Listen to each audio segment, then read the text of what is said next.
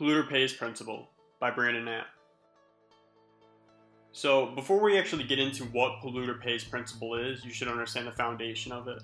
And the foundation of it is pollution. And today pollution is considered one of the world's biggest killers. It's affecting over 100 million people nationwide, and people that live in these places are at a higher risk of lung cancer, up 20% compared to countries without polluted areas. And not only are these people being affected, but our lakes, oceans, and rivers and our aquatic life have been greatly affected by the cost of pollution. So now we actually get into the topic of what Polluter Pays Principle actually is. And it's a principle in international environmental law where the polluter pays for damage done to the natural environment. It is also known as the extended polluter responsibility. So it's basically saying whoever is responsible for damage to the environment should be the ones bearing the costs associated with it. Who supports Polluter Pays Principle? Countries around the world, such as France, Australia, Sweden, and many others follow the Polluter Pays Principle. The United States and the other countries listed have been hard at work towards places such as Russia and China in convincing them of how much damage their manufacturers are actually doing. Now within this, there's some problems with the Polluter Pays Principle.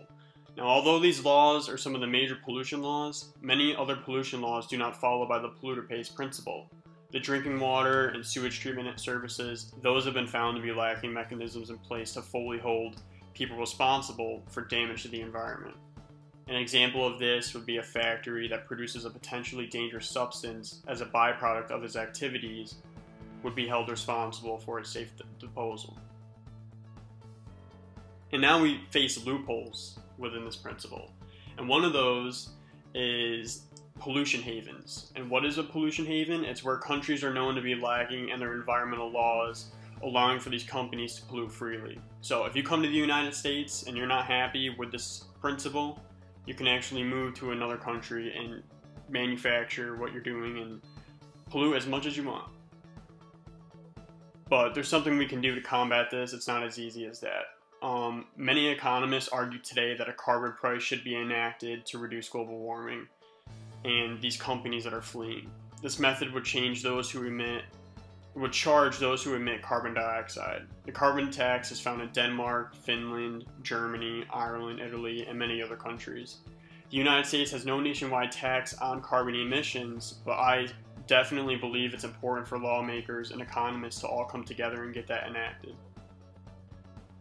So now I actually included a carbon pricing, some statistics and a graph.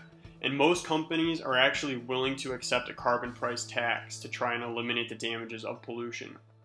Are you in favor of being responsible for pollution that you create? How would you feel being a CEO of a company that produces emissions and then having to pay for it?